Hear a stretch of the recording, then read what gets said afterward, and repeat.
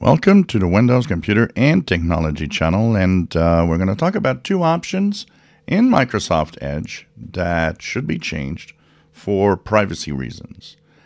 One of them, obviously, when you'll see the option. The other one, well, we're going to explain why it's a good idea to turn it on, but it might not always be respected. So when you go to Microsoft Edge and you go into upper right corner, three horizontal dots, you go into your settings. You will go into privacy, search, and services. Here you will go down until you see privacy. In the privacy tab, your settings are probably reversed from mine. So your send do not track requests might be off, and your allow sites to check if you have payment methods saved might be on. So obviously, if you are doing online shopping, you might not want websites to see or have any payment methods offered to you or offered to the website that you are going to purchase something. You might want to do it once, not save any information in the browser.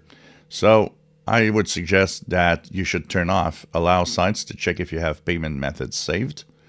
And the send do not track requests, turn it on, even though, be warned, a big chunk of websites ignore this feature.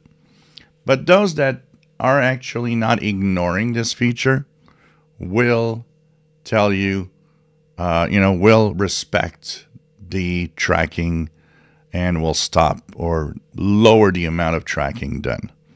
So it's really, gotta hope that the website does it. It's not official. If you want to have more privacy in the tracking, then it's at the tracking prevention options here at the top that you have to go through and put it at, for example, strict, if you want it to be a lot more strict.